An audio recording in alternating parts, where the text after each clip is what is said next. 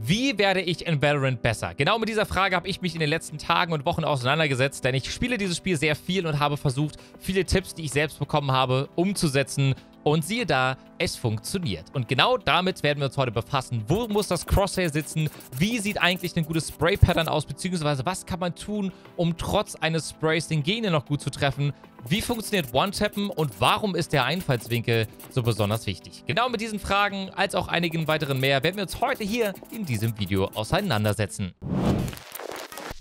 Ja, moin und das Uhr am Start mit einer weiteren Folge zu Valorant. Schön, dass ihr wieder eingeschaltet habt. Heute geht es einfach darum, in Valorant besser zu werden. Und wir starten auch direkt mit dem ersten Punkt, nämlich das sogenannte Crosshair Placement. Ich habe für meinen Teil, dadurch, dass ich vorher viel Apex, Warzone, vorher dann irgendwann Fortnite gespielt habe, ist es ein etwas anderes Gefühl, denn in Valorant musst du einfach immer Richtung Kopf zielen. Das ist das A und O, weswegen das Crosshair-Placement per se unglaublich wichtig ist. Woran man einen Neueinsteiger erkennt, der vielleicht nicht so viel Counter-Strike-Erfahrung hat oder jetzt auch mit Valorant erst anfängt, ist im Endeffekt das Crosshair, denn ihr werdet auch im Spectator-Mode ganz oft Leute sehen, die irgendwie am Pushen sind, am Laufen sind oder das Fadenkreuz ist relativ weit unten. Das heißt, der Weg nach oben, um in Richtung Gegner zu zielen, ist generell ein weiterer. Anders sähe es aus, wenn ihr genau die Ecken abaimt, wo ihr einen Gegner erwartet. Ich zeige euch mal anhand dieses Szenarios ganz kurz, wie lange der Weg ist, was meine Reaktionsgeschwindigkeit betrifft. Ich habe jetzt oben hier oben platziert. Das heißt, ich laufe um die Ecke, bin vielleicht sogar etwas langsam unterwegs, ziele jetzt hier Richtung Boden und muss erstmal diesen weiten Weg nach oben zurücklegen, um oben zu treffen. Das kostet Zeit und die haben wir meistens nicht. Der richtige Weg wäre Fadenkreuz weiter nach oben, immer Richtung Kopf und auch je nachdem, wo der Gegner stehen könnte, zum Beispiel bei dieser Anhöhe hier, immer schön das Fadenkreuz adaptieren, dementsprechend einfach anpassen. Das heißt, wenn ich hier in diese, um die Ecke laufe, dann muss das Fadenkreuz Richtung Kopf gerichtet sein. Das erleichtert euch den Weg, ihr seid wesentlich schneller und wenn ihr dann noch abdrückt und instant einen Headshot verpasst, dann ist das ein verdammt geiles Gefühl. Aber einen weiteren Tipp, den ich euch sehr, sehr gerne mit an die Hand geben möchte, ist der folgende. Wir werden jetzt 2 Szenarien durchspielen. Omen wird jetzt Richtung A laufen und man wird diesen Weg hier gehen. Und zwar werden wir hier nochmal aufs Crosshair-Placement eingehen. Omen ist der letzte Überlebende und er schleicht. Ändert mein Crosshair-Placement, wenn ich diese Tür hier abaime, extrem tatsächlich. Und ich kann mit meinem Fadenkreuz relativ nah an der Wand sein. Ich kann wesentlich schneller reagieren, dadurch, dass er langsamer laufen ist. Ich höre seine Steps nicht, deswegen gehe ich davon aus, dass er eben am Schleichen ist. Und dann kann das Fadenkreuz relativ nah an der Wand sein. Anders sieht es aus, wenn ich seine Steps schon vorher höre. Dann nämlich ziele ich nicht direkt an die Wand, sondern ich ziele ein bisschen weiter nach links, eben in den Lauf rein, damit ich dann reagieren kann. Das heißt, ihr müsst je nach Situation euer Crosshair-Placement anpassen. Das ist ganz, ganz wichtig. Also, um euch nochmal ganz kurz abschließend zu demonstrieren, wie das Ganze aussieht. Ihr versucht, egal wie ihr euch durch die Karte, das ist bei jeder Karte natürlich ein bisschen unterschiedlich, je nachdem, wo ihr gerade hinpiekt und hinzielt, das Fadenkreuz sollte immer perfekt auf den Kopf gerichtet sein. Deswegen Crosshair Placement, das absolute A und O. Macht nicht den hier, sondern guckt immer schön nach oben. Dann gibt es natürlich den sogenannten Spray der jeweiligen Waffe. Der ist unterschiedlich. Das heißt, geht gerne mal in den Trainingsmodus und probiert das aus. Könnt ihr auch auf den unterschiedlichen Karten machen und haltet einfach mal mit dem Linksklick ganz kurz drauf. Und das mache ich jetzt auch an dieser Stelle, um euch kurz zu erklären, worauf es im Endeffekt hier in Valorant ankommt. Das war jetzt eine 7, die ich quasi zeichne. Ich habe kein Maus-Movement in irgendeiner Art und Weise drin. Das macht alles die Waffe selbst. Generell kann man auch wie in Counter-Strike dieses Pattern, dieses Muster auswendig lernen. Bei jeder Waffe ist das in irgendeiner Art und Weise möglich, auch wenn es hier und da ein paar Schüsse gibt, die rausstechen, die man vielleicht nicht kalkulieren kann. Da sind sich die ganzen Leute noch nicht ganz sicher. Was man allerdings auf jeden Fall weiß, ist folgendes. Die ersten 7 bis 10 Schüsse gehen immer in dieselbe Richtung. Das heißt, ich kann bei der Vandal beispielsweise bei den ersten 5, 6 Schuss immer schön runterziehen.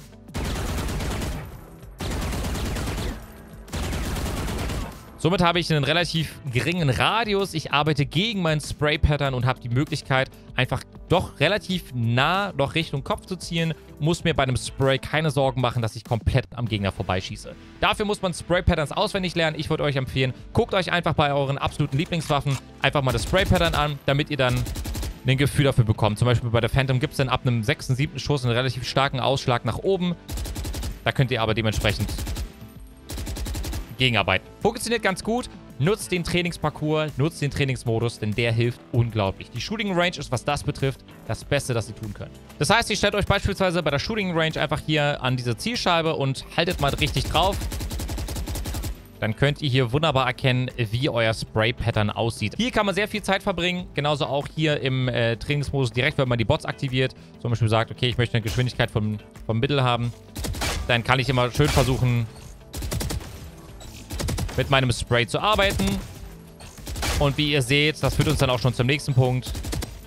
Wenn ich jetzt am mich bewegen bin, dann seht ihr, dass das Fadenkreuz sehr groß ist. Das heißt, wenn ich jetzt schieße, dann kann innerhalb dieses Fadenkreuzradius kann im Endeffekt der Einschlag geschehen. Das heißt, ihr habt eine sehr, sehr niedrige Genauigkeit, bringt euch im Zweifel fast gar nichts. Wenn ihr stehen bleibt, dann ist das Fadenkreuz relativ klein.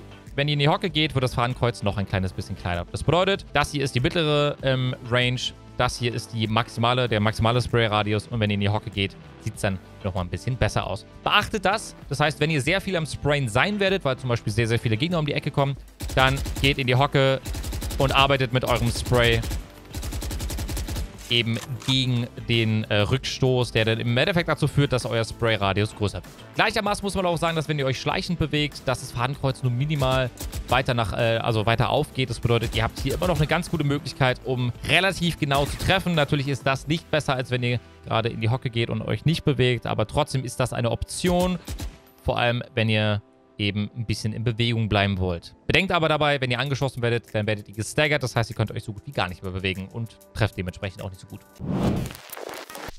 Kommen wir zum nächsten Punkt. Und zwar, was passiert eigentlich, wenn ich mit meinem Spray überhaupt nicht einen Gegner treffe? Wir haben jetzt hier ein Szenario geschaffen auf der Map Bind. Ich stehe Heaven im Window und da hinten sehe ich den nächsten Gegner. Und ich habe eine Spectre in der Hand, das heißt eine MP, die einfach auch gerne mal überall hinschießt. Das bedeutet, hier jetzt in die Hocke zu gehen und mit dem Spray zu hoffen, dass ich einen Gegner treffe, ist eine relativ schlechte Entscheidung. Dann kommen wir zum sogenannten One-Tappen bzw. dem Burst-Mode. Das ist ganz, ganz wichtig. Die Vandal eignet sich dafür perfekt, weil egal auf welcher Entfernung, ich kann mit dieser Waffe immer auf dem Kopf mit einem einzigen Schuss den Gegner ausschalten. Aber kommen wir nochmal ganz kurz zu unserem Spectral-Move zurück. Ich würde in die Hocke gehen und würde versuchen, mit einzelnen Schuss Richtung Gegner zu schießen. Egal, ob ihr jetzt mit dem Right-Click arbeitet oder eben ganz normal aus der Hüfte schießt. Ihr habt mit dieser Waffe natürlich aufgrund der Entfernung Schwierigkeiten, genau dort zu treffen, wo ihr hinzielt, weil die Waffe das einfach auch nicht hergibt. Aber ihr müsst die Chance einfach erhöhen, vor allem wenn ihr mit dieser Waffe spielen müsst, weil das Geld vielleicht nicht ausreicht für eine etwas stärkere Waffe. Dann versucht einfach Richtung Kopf weiterhin zu zielen und hofft drauf, dass ihr den Gegner trefft. Sitzt nicht hier da und macht einen auf Spray and Pray, weil das euch im Zweifel eben nichts bringen wird. Ähnlich sieht es auch bei der Bulldog aus. Auch einer meiner derzeitigen doch Lieblingswaffen tatsächlich, wenn ich nicht ganz so viel Geld habe. Da eignet sich der Right-Click. Da habt ihr dann schon den Dreier-Burst am Start. Aber eben auch, wenn ihr euch hinhockt und Richtung Kopf zielt, habt ihr hier ganz gute Möglichkeiten. One-Tappen ist super wichtig. Kommen wir zum nächsten Punkt, nämlich dem sogenannten Counter-Strafen bzw. dem Side-Steppen. Das sind zwei unterschiedliche Dinge, die ich trotzdem hier an dieser Stelle mixe. Es wird aber gleich nochmal eine Unterscheidung geben. Also, was ich euch erzählen möchte, ist folgendes. In dem Moment, wo ihr wisst, da steht ein Gegner, dann könnt ihr euch ungefähr, Crosshair-Placement an dieser Stelle, könnt ihr euch ungefähr vorstellen, wo der Gegner stehen könnte und dann wisst ihr ganz genau, wo das Fadenkreuz hin soll. In dem Moment, wo ihr euch bewegt, habt ihr natürlich ein sehr, sehr großes Fadenkreuz. Das heißt, ich laufe und habe ein riesen Fadenkreuz und treffe den Gegner nur mit sehr, sehr viel Glück. In dem Moment aber, wo ich mit A raussteppe und ich mit D mich wieder in die andere Richtung bewege, gibt es einen ganz, ganz kurzen Moment, wo ich exakt die Mitte treffen kann. Das heißt, ich habe die Möglichkeit, mit diesem Sidesteppen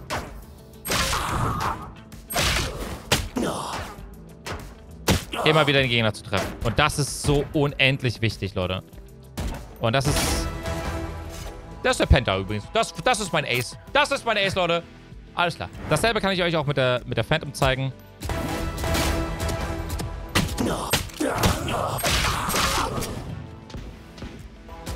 Übt einfach ein bisschen. So wie wir jetzt gerade eben, ihr könnt sozusagen unter dem Cheat-Mode, um einfach mal ein bisschen Sachen auszuprobieren, könnt ihr die Unverwundbarkeit ausmachen, aber den Auto-Respawn anstellen und dann habt ihr das perfekte Target. Das ist eine sehr, sehr gute Möglichkeit, um das zu üben. Und das hilft euch enorm, weil in diesem kurzen Zeitfenster rechnet der Gegner oft nicht mit euch und wenn er nicht die perfekten Reflexe hat und die Reaktionsgeschwindigkeit, dann habt ihr einen riesengroßen Vorteil dem Gegner gegenüber. Kommen wir zu zwei sehr, sehr wichtigen Punkten, nämlich zum einen der Einfallswinkel, als auch auf der anderen Seite die Informationen, die wir daraus bekommen. Hier hat sich ein Omen versteckt. Das bedeutet, ich möchte beispielsweise auf A die Bombe platzieren und er deckt jetzt diesen Spot hier ab.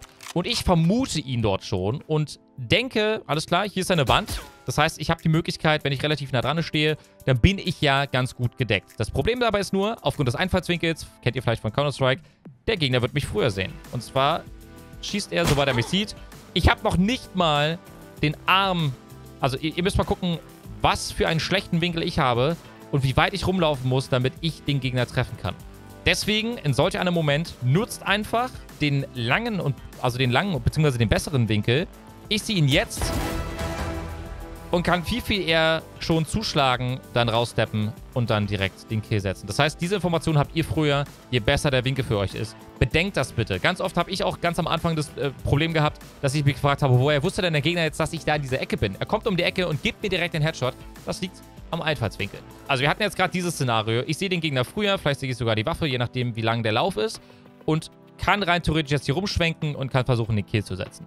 Dieses Szenario hier ist aber nicht das Szenario, das ihr haben wollt, wenn der Gegner eine AWP spielt. Und zwar muss er sein Fadenkreuz fast gar nicht bewegen, um euch direkt zu killen, weil er erwartet euch ja an dieser Stelle.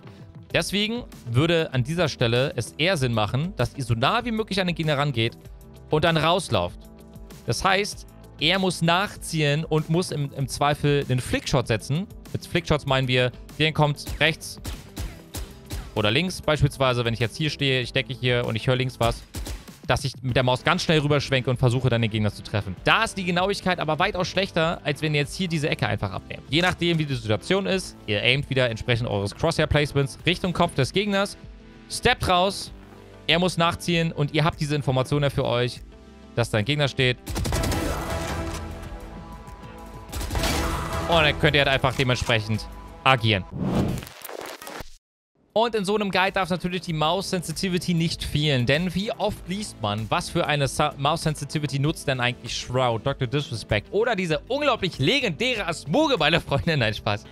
Das ist ein wichtiges Thema. Also das kann man nicht von einer Person auf die andere münzen, denn jeder hat eine andere Maus, ein anderes Mauspad und natürlich eine andere Muscle Memory. Das heißt, die Maus-Sensitivity in einem Spiel anzupassen, erfordert einfach Übung und deswegen ist die Shooting Range da. Ich zeige euch ganz kurz meine Maus-Sensitivity und zwar bin ich bei 0,14 bei 1600 dpi. Warum? Weil ich auf 2K Auflösung spiele. Ich zeige euch mal ganz kurz. Ich bin auf einem 30 cm Mauspad ganz links und bin jetzt ganz rechts angekommen. Das bedeutet, ich schaffe ungefähr eine Dreiviertel-Drehung. Für den einen oder anderen ist das zu viel. Andere wiederum würden sagen, jo, da kann ich mich 3- oder 5-mal drehen. Das muss jeder für sich selbst herausfinden.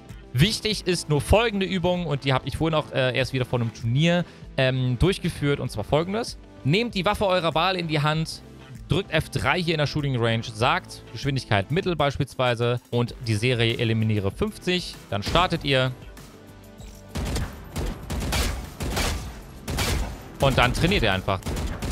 Ihr müsst für euch rausfinden, was für ein Weg ist angenehm, um sich zum einen durch das Level zu bewegen und zum anderen aber auch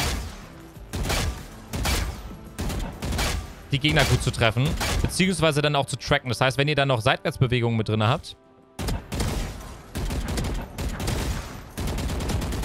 dann wird es relativ interessant, weil genau dann werdet ihr in Erfahrung bringen, ob eure Mouse Sensitivity plus euer Muscle Memory gut funktioniert, um den Gegner möglichst effizient und schnell zu legen.